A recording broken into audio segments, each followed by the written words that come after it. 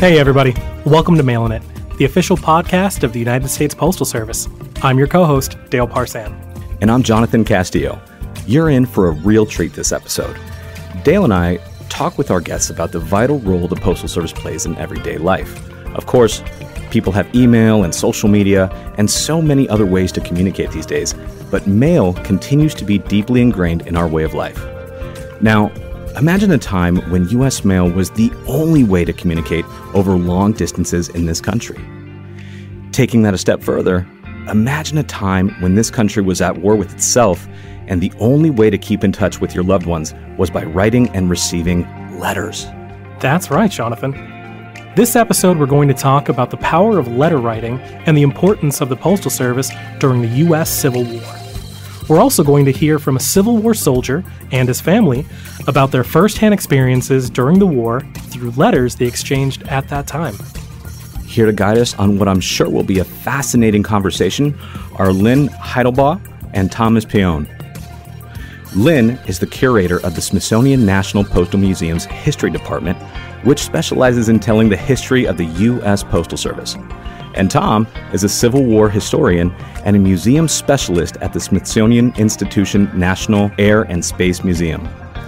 Lynn and Tom are also the editors of Between Home and the Front, Civil War Letters of the Walters Family, a book that chronicles in much greater detail the lives of Private David Walters of the 5th Indiana Cavalry and his wife Rachel. Tom, welcome to Mailin' It. And Lynn, welcome back to the podcast. Great to be here. Nice to meet you, Jonathan, and see you, Dale. It's good to be here as well. Wonderful.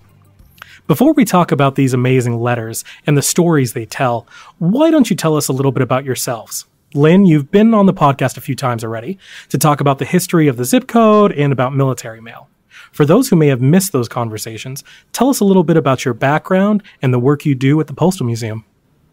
I am one of the curators at the Smithsonian National Postal Museum, where I joined in 2004, specializing in collections and research about the history of the Postal Service, and I have specialized in military mail and letter writing culture.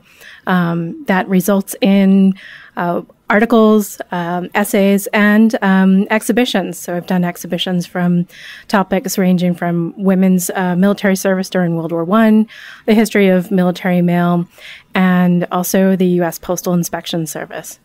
Tom, you're new to the podcast. Tell us about your connection with the Postal Museum and what else you do at the Smithsonian.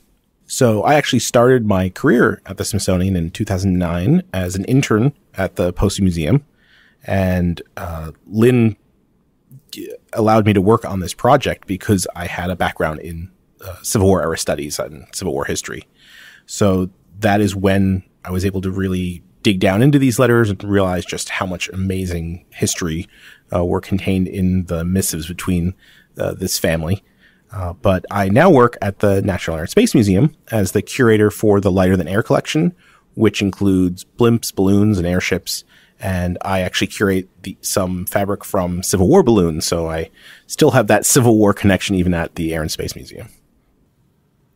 So just as a personal note, so are you at the one in D.C. or are you at the Udvar Hazy? So technically it's the same museum. It's one museum, two locations because we're spoiled. And because we have really big things that don't fit on the mall. That's really what it is. Gotcha. So I am technically downtown is my main duty location, but most of my collection is actually at Hazy. Oh, wonderful. Oh, is it pronounced Hazy? Yes, Udvar Hazy is Udvar the gentleman. Hazy. He's the gentleman that gave the very large check to pay for a majority of the building. So Better get that name. Well, it's a pleasure to have you on the podcast. Thank you so much. It's so great to be here. So it's interesting how letters can serve as candid historical documents. They tell you not only about the people writing and receiving those letters, but also about the times in which they lived. What makes the Civil War such an interesting period to study in terms of letter writing? And why did you choose these letters in particular? Well, you're right. The letter writing seems like a novelty to most of us today. And a lot of people don't realize that years ago, this is the main way that people were communicating over long distances. And it's our goal with this collection of letters to help people understand how they are important historical documents, that they help you understand a time period, people's mindsets, their social interactions. These are social relationships that are developing and being sustained in these letters. But we also really want people to understand how this was significant primary communication modes for decades, if not really centuries. And we really see this at times of war, where people are, of course, motivated to write because they're separated, that there is honestly that specter of death. And so you do want to say everything that you can in your letters. So that many of them can be revealing at times of conflict, in times where people are facing danger, where families are hoping to find hope within the letters and dreading to receive a last letter. And so during the Civil War, Americans were really motivated to stay in touch because for many, this is the first time they're separated from family members. And of course, there's the strife that they're facing, whether they're in battle or at home, and facing all new circumstances economically and socially. And these letters, for the first time, have become truly affordable for most Americans. After postal regulation changes in the 1840s and 1850s, more Americans could now write and send letters than ever before. And then with the invention of acceptance of the postage stamp in 1847, it really became very easy to drop a letter at the post office and send it to someone. You know, sometimes it's hard for me to fathom, right? Obviously, I'm preparing for this podcast and I'm looking forward to speaking with you guys and getting deeper into this. But I mean, in this day and age, I get upset when somebody doesn't get back to me by, later that night when I text them in the morning, much less having to wait, days, if not weeks, to hear back in correspondence. So, Tom, was there anything else you wanted to add?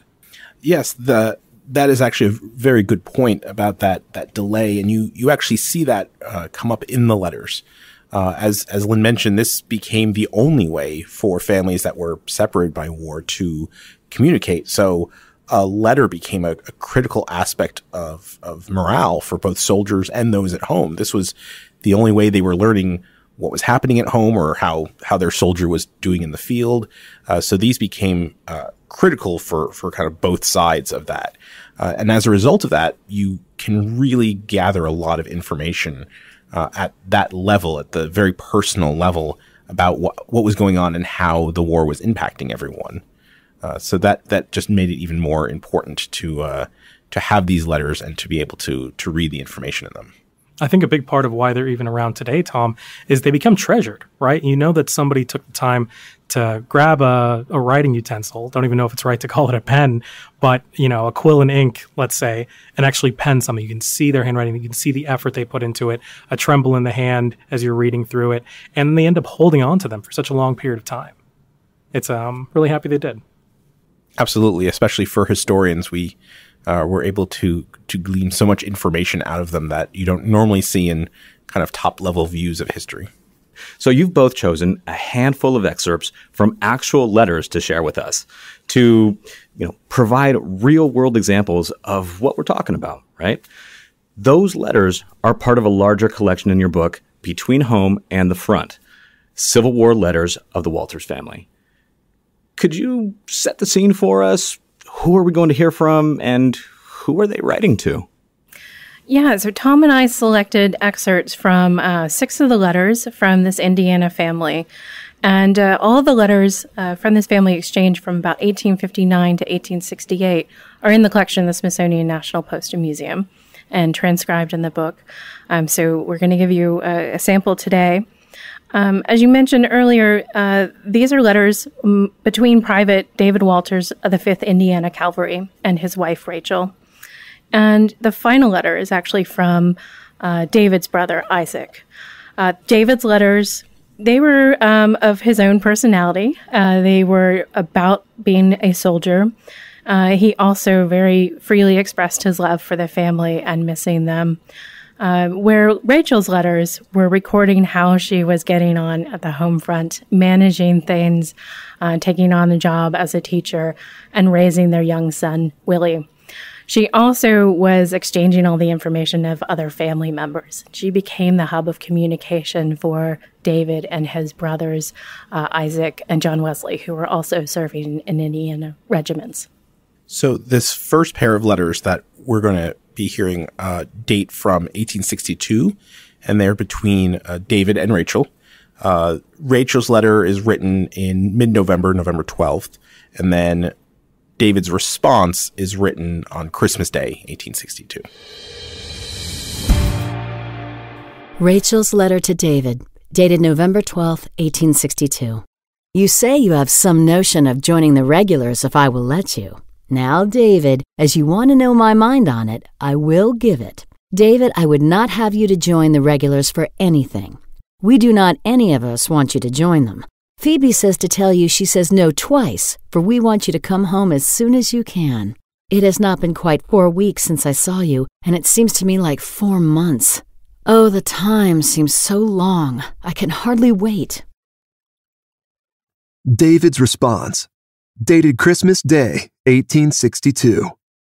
This is Christmas, and a droll one it is to what I'm used to. It's warm and raining.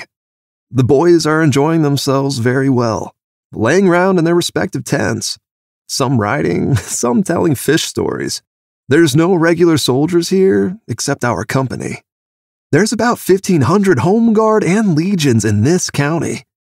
They're fully organized and ready to turn out at any call. We expect to have something to do before long, as the secesh is getting quite saucy. They're beginning to act about as they did last summer before Morgan come in. They say that they are looking for a heavy secesh force thrown in before long. Please write as often as you can. Take good care of yourself and child. Rachel's letter that we've just heard highlights a point of friction. It's those needs on the home front and keeping family together, a marriage together, and businesses and farm going, and against the demands of the military's necessity and that draw of patriotic duty, which David has expressed to her in a letter. She is responding directly to one of David's recent letters in which he floated by the idea of joining the regular U.S. Army. David had been a volunteer, and if he had switched, it would have meant a much longer term of enlistment. So to make her point, she brings in both her sister Phoebe's commentary as a powerful reminder of those family obligations. She also goes to the heart of the matter about that separation and missing David when she talks about the time of not seeing him for several weeks. And he had only just volunteered. He had started in the summer of 1862 and gone into training in September. So in those early days, he has that desire to further his commitment to the Union cause, and he's clearly adjusting to military life and considering that longer-term enlistment with the Army.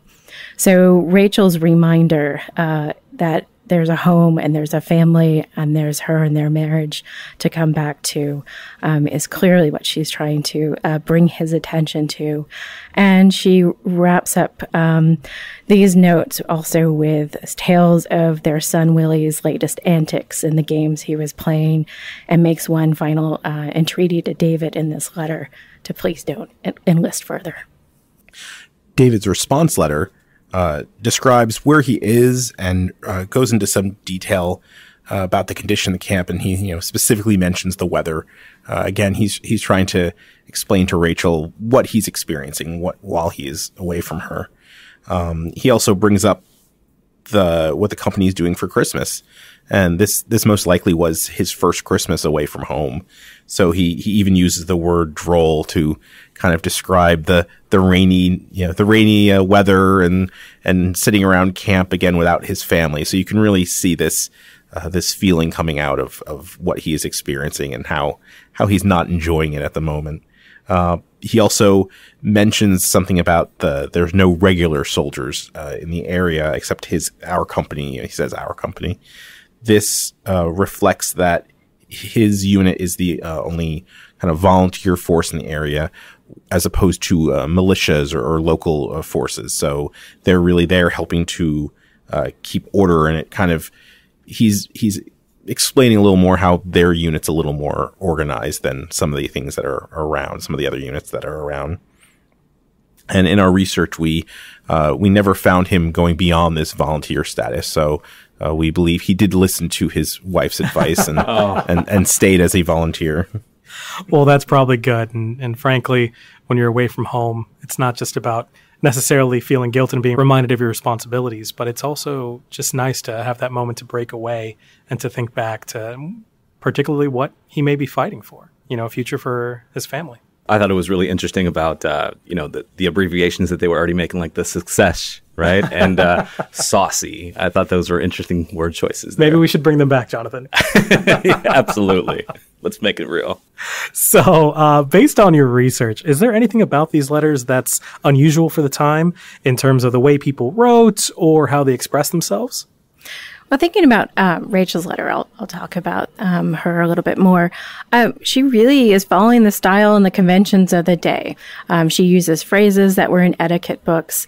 But looking at the material, which we got to work with in the collection, her letters are bright, vivid blue ink. And so this seems to be her personal preference, and they really stand out. And she has a kind of perfect penmanship, which you would expect from a teacher, which she is. But what is extraordinary is that we actually have her letters. It's unusual to have the home front letters because of the demands on soldiers, sailors, and Marines of constantly moving, being in danger, perhaps having to burn their letters before going into battle because they don't want it to fall into enemy hands or somebody else to read them because they're private memories. But we do know that somehow David saved these, and through careful reading of the letters, we believe that they were returned to Rachel from a comrade. David's writing is much more difficult to decipher than Rachel's. He most likely had a less formal education, and that shows through both how he wrote and then some of his grammatical and spelling errors that appear, including spelling different camp names or cities differently in various letters. However, you do see his letter writing technique and just things, his style change over time. So as he is doing this more, brought on by necessity of war, he is improving as the war goes on. However, we do note some of the letters appear in a completely different hand in the collection. So we believe that he may have been dictating to a comrade to write a letter for him at times, which was not uncommon, especially for people who had never written before or had less formal education to do so.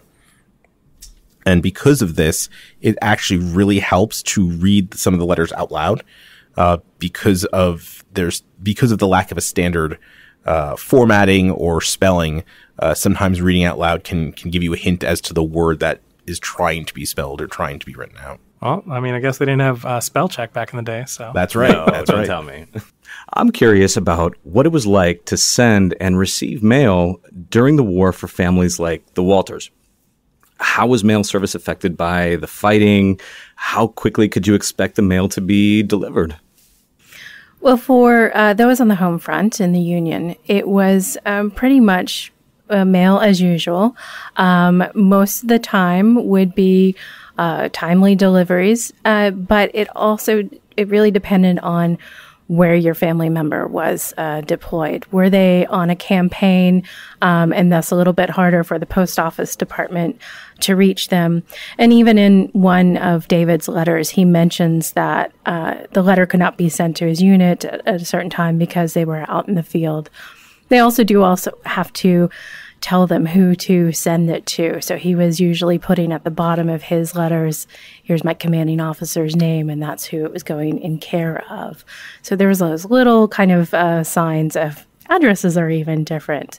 But for the most part, the post office department and the military coordinated all the shipments to the troops. They coordinated some of the processing and times to exchange the mail. And they could reach mail to someone within a day or two for some of the letters that we have between Rachel and David, but it could also take weeks to months depending on the circumstances.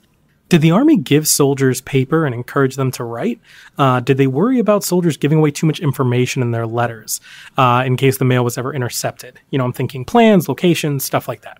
Paper and envelopes and stamps were not issued to soldiers by either army. that was something they had to get on their own or through other means. So oftentimes soldiers would buy the materials needed to write home from traveling merchants that were called sutlers. So they would carry stocks of paper and pencils and ink and things like that. There were also several volunteer organizations, especially in the North, that would provide such paper and really encouraged letter writing. So organizations like the U.S. Sanitary Commission and the U.S. Christian Commission were very much encouraged soldiers to write home, again, seeing the value of this for morale and for keeping both sides, the home front and the soldiers involved and knowing what was going on. They also very typically requested these items from home. There are specific mentions in the letters that Rachel writes of her saying, I sent you stamps or I sent you paper. Please continue to write me. So that was a very typical request that many soldiers made back home of, I'm out of stamps or I'm out of paper. Please send so as soon as you can. Yeah. Now when I send a care package, it's usually socks and snacks. Back in the day, it was stamps and writing utensils. That's right. Gosh. And those stamps were really important because it was very hard for the post office department to get those stocks of stamps out to the field. There's tales of local post offices, if a unit had just moved in and wanted to kind of start sending those letters, they would totally clean out that post office of its stamps. So in 1861, the post office department allowed soldiers to just write on their letter the phrase soldier's letter. And they were supposed to have it franked by their commanding officer. And that meant that the letter could travel without a stamp, but it meant that the recipient had to pay it once they got it at home. So it's a little different than what we know today for the military mail, where there's free mail in conflict zones. I feel like if I'm receiving a letter, I'd be happy to pay it, though. Yes, and yeah. These are almost like little gifts, too, when you have somebody paying that stamp for you. Yeah, when you're waiting, 2 or 3 months to get that mail in, I'll gladly pay that. Exactly. Absolutely. Give it here. So tell us about what we're going to hear in the next 2 excerpts. This is from a couple of letters between David and Rachel in 1864. So first you'll hear from David's letter to Rachel, dated April 26, and then we'll hear Rachel's response, dated May 3. So for those following along, we fast-forwarded about 2 years, right? That's right. And there's a lot going on in 1864 during the Civil War, and they are writing about it at this point. David's letter to Rachel, dated April 26, 1864. 'Tis with much pleasure that I improve the present by writing these few lines this day. Find me well, hoping you are the same. I think the pictures are very nice. I would not know Willie, but yours is very handsome. If you had been standing and your hat on, it would have suited me better. But it is nice enough. You spoke about having wet feet. My dear, have you went to teaching school without getting you a pair of boots? If you have, it grieves me very much. If you have not got money enough to make you comfortable, let me know by the return of mail and I will spare you some. Rachel's response, dated May 3rd, 1864.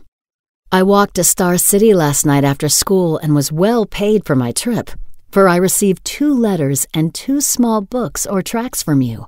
I have read them all and think they are very nice, my dear. If it was not for the good and kind letters that I received from you, it seems to me that I never could stand it. I am glad that you have received the miniatures, for I was afraid that you never would get them. Please tell me in your next letter whether you know a young man in your company by the name of Corbett, and whether you know what become of him. Mrs. Macaulay told me that his folks had not heard from him for some time. They thought that he had been taken prisoner, but they had not heard from him for so long that they did not know what had become of him. And I told her that I would write and ask you. We hear a lot about that aspect of her being an operator, right? Trying to relay those messages. And it comes off, at least from the listening, that, it feels as though she's, in order to maximize the space, maximize the amount of time, she's foregoing her one-on-one time with David in order to help the community. And that's kind of beautiful. her role that she kind of adopts of being this hub of communication is essential to the family. Again, she's relaying information from multiple brothers who are in different theaters of war back to one another, and then including information from the home front, from what's going on at home to them. And so she really does play this critical role in keeping the family together, even though they are spread out as far as they possibly could at this time. What else can you tell us, Tom, from what we just heard? So in this exchange, you hear a much more emotional side of David as compared to kind of our first excerpt. And he specifically mentions receiving pictures from her, which is sometimes referred to as miniatures, but photography had been increasing in this time. So being able to get a photo, and it was often printed on glass or tin, and then being able to send it back and forth became a very important aspect to many. Again, just having something to remind you of your spouse away was an incredible gift. So he really highlights this and explains how happy he is to have received it. However, his concern for what's going on at home is still the same.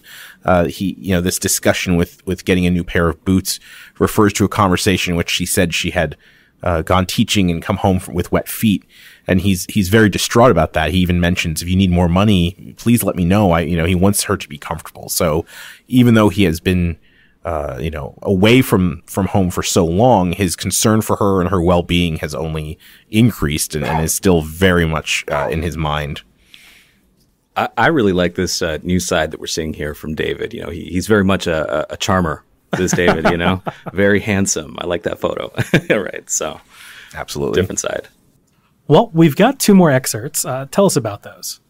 These 2 are probably the most significant of the excerpts in terms of both this family's history, these individuals, and also one of them gives us insight into the nation's history. The first is from May 1864. Rachel writes to David on the same days that he is actually in the Battle of Resaca, which is in northern Georgia, and he is ultimately taken prisoner of war on one of those days. The second letter was written nearly a year later, and it's written to Rachel from Isaac Walters, one of David's brothers, and he was a private with the 20th Indiana Infantry. The date of Isaac's letter is April 17, 1865, so that's just 3 days after Lincoln's assassination and 8 days after the Union General Ulysses S. Grant accepted Confederate General Robert Lee's surrender at Appomattox Courthouse in Virginia. Rachel's letter to David, May 1864. I again seat myself in order to answer your very kind and ever-welcome letter of May 9th, which came to hand yesterday evening and was gladly received and read with much satisfaction. It found me well, and I hope that this may find you enjoying the same blessing of health. Willie is well. He is very well pleased to see me come home. He always runs to meet me. He says that he is Ma's boy and Pa's boy, too. He says that his Pa is down in Dixie fighting rebels. And I asked him what he thought that Pa would fetch him when he came home, and he said he thought that Pa would fetch him some little boots. The war news are more favorable than ever now. They all think that war cannot last much longer. For my part, I certainly hope that it will not. There has been 2 hard battles in Virginia lately.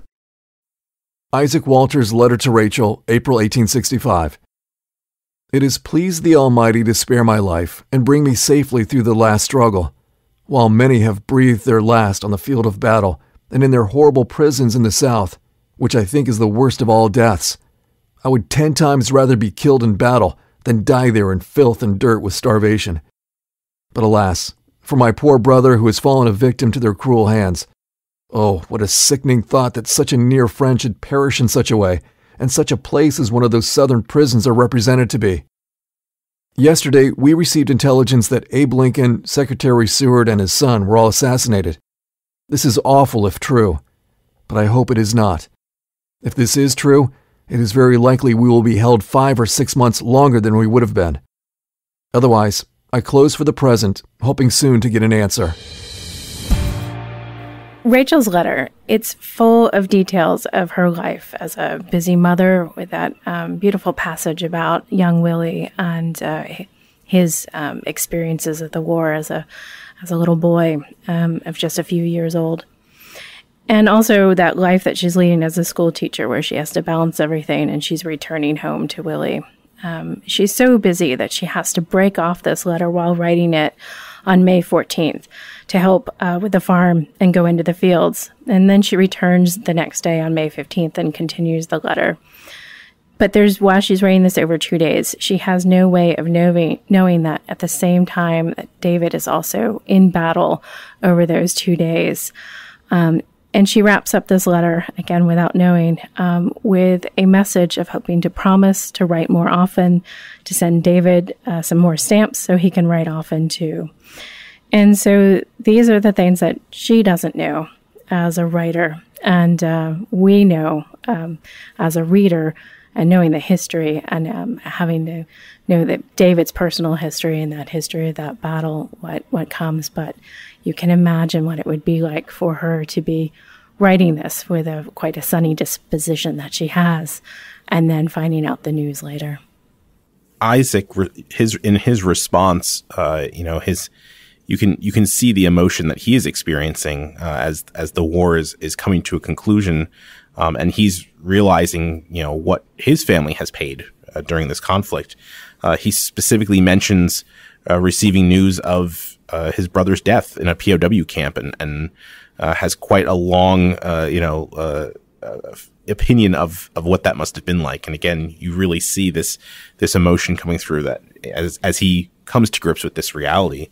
It's also interesting that he specifically mentions a pivotal event in American history with the assassination of Abraham Lincoln and then the attempted assassination of Secretary Seward and his son. So we know that he actually survived, but at this time, this was the information that Isaac had. So he's realizing how critical this is going to be, and that this will most likely, in fact, extend his service. So it's really a reality check for him. He's realizing that even though the war was wrapping up, his time in the service is not over yet because of the events that are going on around him. I'm going to be honest that it got me a little bit. There's a little mist in my eyes. That is heartbreaking and just a testament to how powerful these letters really can be. Yeah, I was going to mention the exact same thing, Dale. I felt like I went through an emotional roller coaster just reading the optimism, in Rachel's letters, talking about their son and he's hoping to get a pair of boots, and then to just get hit with Isaac's letter.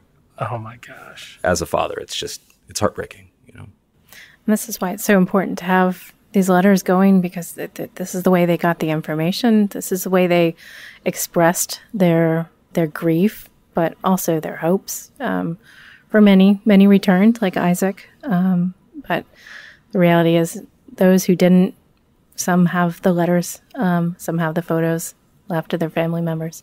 Heartbreaking. That's a fascinating story, and the way it's told through letters in the words of the people who lived through it makes the story even more incredible.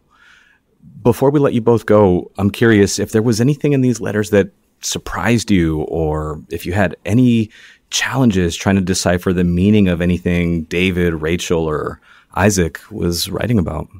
For me, it was getting into these conversations. Some of these letters were a couple days apart or a day apart. They were responding directly to questions. It was like you could hear their voices. And these were letters that they would have shared with other family members, passing along that information. But to start to see how they related to each other is unique, because there are so few letters from the home front. So to have Rachel's letters and her experiences, her perspectives, and being able to then talk about her brothers-in-law's letters and tell her husband about where they are because he might not be receiving their letters is such a special source. And I'm sure for the family that held on to these for years, but also for us as historians to understand what it meant to exchange letters at this time. I was always struck by how much information you could find in these letters. That many times when we study history, we have a very high level view of things because it's, we can't possibly know everything unless we spend many, many years studying a subject. So having a high level understanding is, what we can expect to have. But in these letters, they're writing about things that are directly impacting their individual lives, and all these very these lesser known aspects of the war are drawn out through these conversations, as Lynn said. Rachel describes things that are happening at the home front and resistance to the draft and things like that, and then David discusses his participation in certain battles and areas that are not as well covered as others, especially in the middle of the country, something called Morgan's Raid that is just not as known as other major battles. So just reading through these letters, you can get these little details and these facts that are not necessarily lost to history, but just are not as well known. And you can really see how this war that impacted the whole country impacted individuals and impacted their lives. And it really gives you such an appreciation for how much this upended everything in the country. Lynn, Tom, thank you so much for joining us today. I have to say this was probably one of the more emotional podcasts that we've had to date. It definitely got me a little misty-eyed, but it was well worth it. Absolutely. Thank you both for joining us. I'm 100% with Dale on that one. You almost had me going. Thank you for the opportunity to share these letters. They're extraordinary. Absolutely. They impacted our lives as we worked with them, and we were so grateful we could share them with others.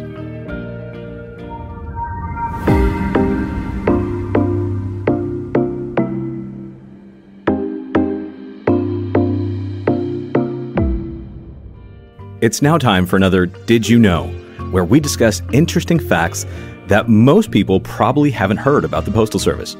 I'll get things started. Dale, did you know that the longest serving postmaster held their position for 74 years? Did they start from birth? Well, public service did run in the family. Roswell Beardsley, whose father served in the New York State Senate, began as postmaster of North Lansing, New York in 1828. He was just 18 years old at the time, and he held on to the title of postmaster until his death in 1902 at the age of 93. Beardsley was well loved by the patrons he served at the post office in his small country store, including some families whom he served for 5 generations. That is, I can't even fathom that. 5 generations.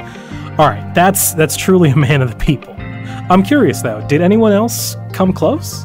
Well, we've had several postmasters who served for more than 60 years, most recently of which was Edgar Cumley, who was the postmaster of the Reddig, South Dakota Post Office for nearly 66 years until his retirement in early 2015. While inspiring is the easiest way I can put that. My Did You Know also deals with some postal business. Think about the adhesive stamps we all know, need, and love. What about them? Well, did you know that before 1847, there were no general issue adhesive stamps in the United States? Surprisingly, it was a private New York City delivery service, Alexander M. Greig, City Dispatch Post, that issued the first adhesive postage stamps. That was back on February 1st, 1842. The U.S. Post Office Department quickly bought Greig's business and continued the use of adhesive stamps for carrier service in New York City. Remember, there was no free delivery to homes and businesses back then. Wait, so how did people pay for postage before?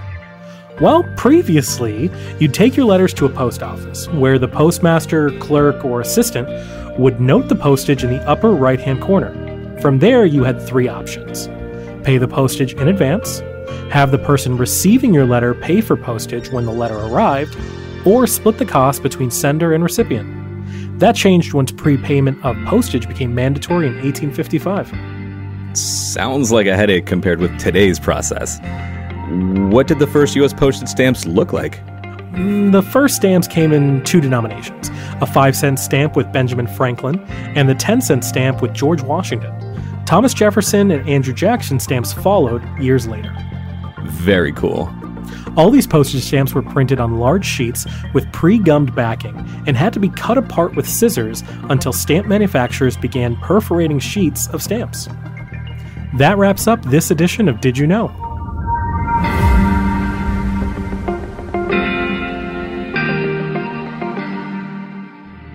Jonathan, we had a wonderful conversation today, learning about a side of the Civil War and the involvement of the Postal Service that, frankly, I had never really learned about. Absolutely. I just keep thinking about something that Tom had said earlier about how all these details that we get through the letters really help give context and make all these events that we know about, kind of top level. Yeah, that you learn about in school. That you learn about in school, right. And now you get to, internalize it. You make it's more personal, and it gives more context to what you're, reading about. So I really like that part. Absolutely. And it's honestly, to me, it's just amazing that we still have these letters. Lynn was talking about how sometimes these letters just didn't make it. They didn't make it back from the field. And the fact that we have them and we're able to get that glimpse is really just remarkable. 100%. All right, that wraps up this episode of Mailin' It. Don't forget to subscribe to Mailin' It wherever you get your podcast to make sure you don't miss the next episode. And follow along on Instagram at US Postal Service, Twitter at USPS, and on Facebook.